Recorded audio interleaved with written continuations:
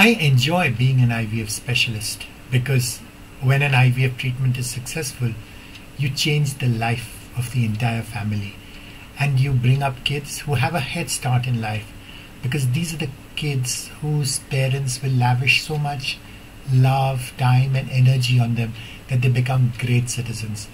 And one of the things which bothers me these days is there's so much misinformation about IVF, partly because there's so much commercialization, there's so much misleading advertising, as a result of which many patients are being taken for a ride. And what I'm trying to do in this video series is to educate patients so they have realistic expectations.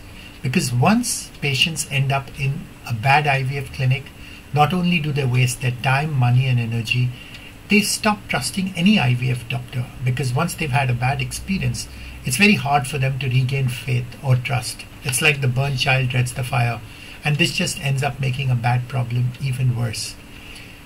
I'm more than happy to provide answers to any questions you have, which is why our website at www.drmalpani has so much information, all of which is authentic, I write it, and all of which is simplified so that patients can understand it.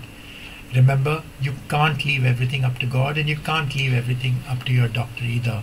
The more you know about your IVF treatment, the better for you, and the better for good IVF doctors, because they know that you have realistic expectations.